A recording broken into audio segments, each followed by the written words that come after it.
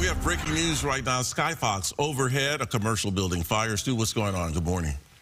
This is happening out in the Pomona area. LA County Fire arriving out here to the 1300 block of Reservoir with heavy smoke and fire showing. Now, it appears to be an outside fire that is spread inside to this warehouse right there. You can see that what's burning seems to be bins, and they appears to be, we're going to figure this out later on, but there appears to be some sort of recycling, possibly cloth or fabric. But whatever is burning very heavily out here next to that building and definitely getting into that warehouse that you see right there. Now, LA County Fire Department just arriving here on scene. We haven't even seen them pull their hose lines yet. You can see that ladder just starting to be deployed right there. So they're going to have to figure out what's going on. This warehouse definitely seems to be open. We've seen people making their way in and out of that building right there. Heavy smoke starting to pop out of this rooftop as well. So this fire well entrenched, starting to spread. LA County Fire Department here, they've already asked for an additional engine. So they're going to have more firefighters out here to help fight this blaze. Right now, though, it is just in the beginning stages. Hopefully there's no injuries,